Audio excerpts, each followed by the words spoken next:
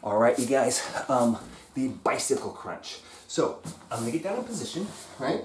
My key points here, my foot's off an inch off the ground. This one's a 90-degree bend. My boots are on both feet. My knee doesn't come past my hip here. I lightly touch the back of my head and I hold this position where my rib cage is off the ground. Once I find the position with my legs, I move.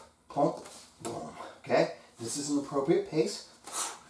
When I come up and I do that twist, I'm not paying attention to whether or not my elbows go anywhere. My elbows are completely pointless in this. There's no point to the elbows. It's that I'm trying to get this, twist in my body as I go through that motion. So they could be here.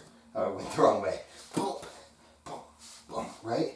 So it's not that I'm trying to reach that because this is not a crunch, right? I'm not getting that exercise. So find the position with your legs and then look the direction that you're going to go. Okay, opposite elbow to opposite knee. And I'm not lacing my fingertips behind my head. I'm lightly touching with my fingertips so I don't stress out my spine there. All right, guys, and that is your standard bicycle crunch the way that I teach it. And you'll find that it's much harder than this bullshit.